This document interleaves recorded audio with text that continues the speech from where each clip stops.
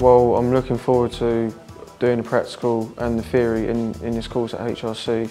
I chose HRC because it has many courses, including brickwork, which is what I wanted to study, and it's quite local to me as well. I believe that HRC are preparing me towards what I want in my career because they're teaching us how to lay bricks professionally, how to lay beds, and all stuff to do with brickwork.